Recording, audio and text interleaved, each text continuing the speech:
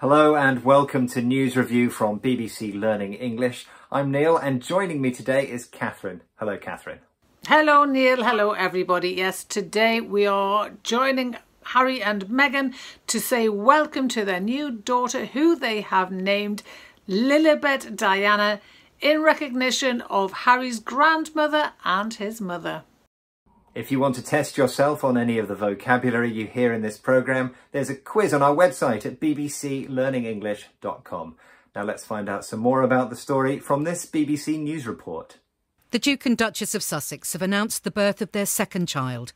The girl was born on Friday in Santa Barbara, California. She's been named Lilibet Diana after the Queen and Princess Diana, but will be known as Lili. So the Duke and Duchess of Sussex, better known as Harry and Meghan, have welcomed their second child. Now they have a daughter who will be called Lilibet Diana. Now Lilibet is the nickname given to the Queen when she was a child, and Diana, of course, is the name of Princess Diana, who was Harry's mother. You have been scanning the world's media for this story, haven't you, Catherine? You've picked out 3 really useful expressions this time, which can be used to talk about the story. What have you got? Yes, we have a nod to, what's in a name, and bumped down the line. A nod to, what's in a name, and bumped down the line. OK, well, let's start with your first headline, please. Yes, we're starting in the United States with CNN. The headline, Foster, Harry and Meghan's new baby's name, a nod to the Queen. A nod to. A reference to. Yes, we've got a 3-word expression. The first word is a. Second word, nod, N-O-D. And the third word is to, T-O. So we get a nod to. Yeah, so Catherine, what is a nod actually? A nod is a movement, a gesture that you do with your head.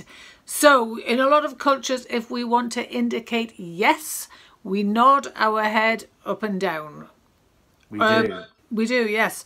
There's other things we can do when we nod. We can reference something. Or there is, if we want to sort of say over there, we can just do that with our head. Move our head to the side, indicating a direction. I'm doing it now.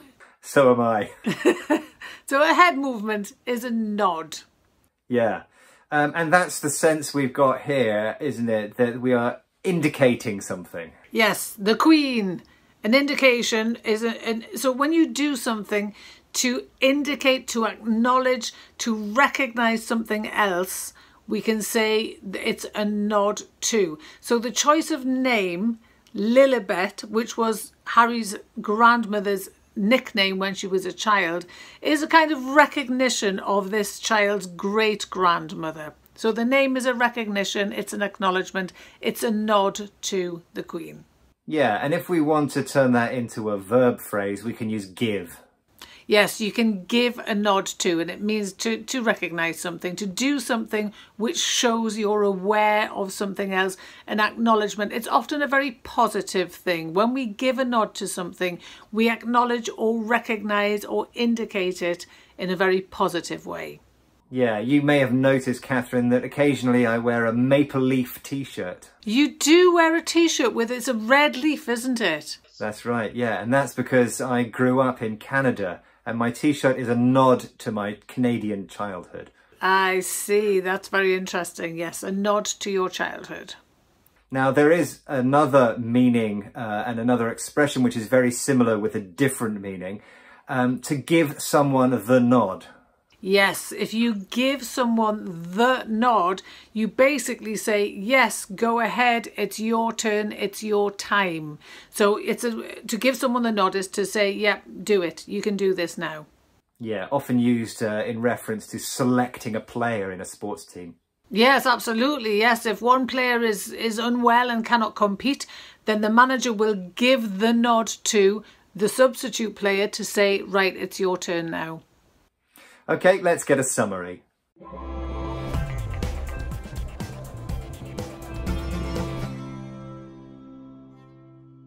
If you would like to watch another story about Harry and Meghan, we have one about the time they decided and announced that they were going to stand down from their official royal duties. What do our viewers have to do?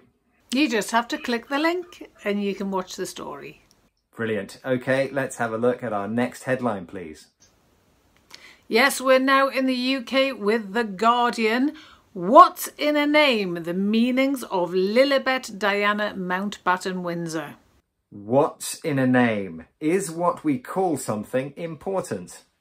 Yes, today's expression is a question. What's in a name? 4 words. The first word, what's, W-H-A-T apostrophe S. Second word, in, I-N. Third word, a. And the fourth word, name, N-A-M-E, with a question mark. Now, what's in a name? You know your Shakespeare, don't you, Neil? Well, I think everyone in the world knows this particular Shakespeare. It's from Romeo and Juliet.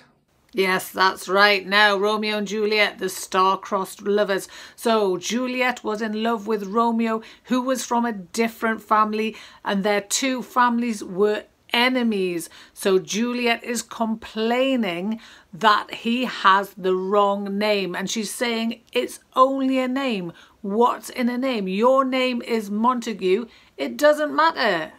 Why is your name important? She compares Romeo's name, or Romeo, to a rose. She said, if you take a rose, the flower, and it isn't called a rose, it still smells beautiful. Why is the name important? Yeah, and that's what this is about. It's an expression that we use to sort of debate whether or not a name is important to something. Yes. Now, in this newspaper article, they're analysing the name. This name, there's 4 parts to this child's name. We've talked about Lilibet and Diana, and we've said the article is saying why these names are significant. And the headline is saying, yeah, are names significant? In this case, they probably are. Now, Catherine, you're really into your mobile phones, aren't you? It's got to be a good one for you. Yes, I do like to buy one a trusted brand, yes. Yeah, whereas for me, you know, I don't really care. I could spend a lot of money on something expensive with a really well-known name, but I've got this one here and it does everything I need to do. What's in a name? Come on, what's in a name? Well, quite a lot, I think, but you think differently. You don't care about the name, so that's fair enough if you've got what you want. Yeah, but that's an example of how we can use this expression when you're discussing whether or not a brand or a particular name or a label is in fact important or not. Okay, let's get a summary.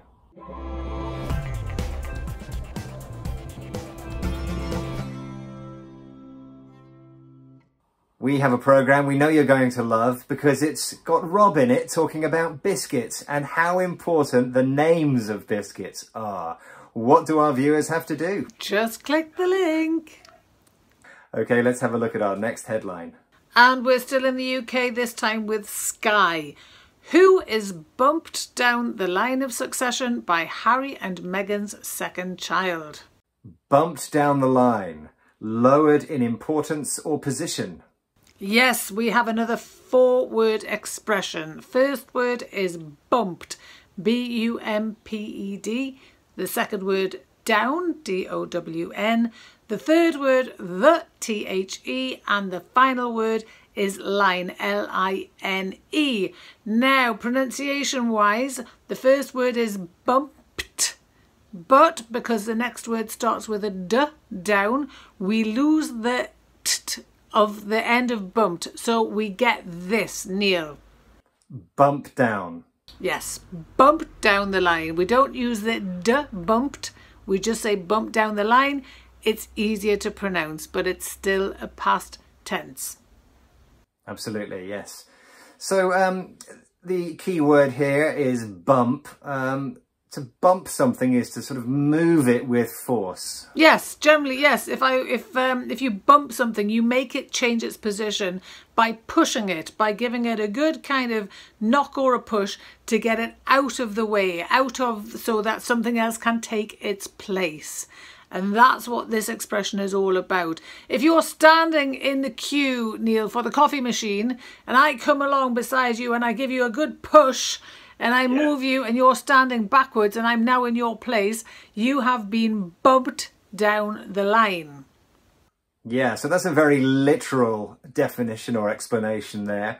But we can use it in a more figurative sense. And here we're talking about the royal line of succession. Yes, the royal line of succession. Who will become king or queen after our present Queen Elizabeth, dies? Well, there's quite a long list of people. It starts with her son, then it's her son's son, then it's all the children of the son's son, then it's Harry and his children, and after that there are other people who are now one place further away from becoming king or queen because of this new arrival, because of Lilibet's birth.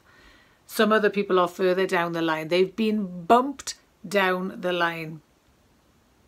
Yeah, and you might use this expression, for example, in a professional context. Maybe you're waiting or expecting a promotion and then somebody else comes in who is more qualified and experienced than you. You might be bumped down the line in that case. Yes, absolutely. And if you're bumped down the line, it's usually a negative or a disappointing experience. You want to be further ahead in the line. You want to be up the line, but something's happened to make you go down the line. You're further away from the thing that you want. Absolutely. Okay, let's get a summary of that.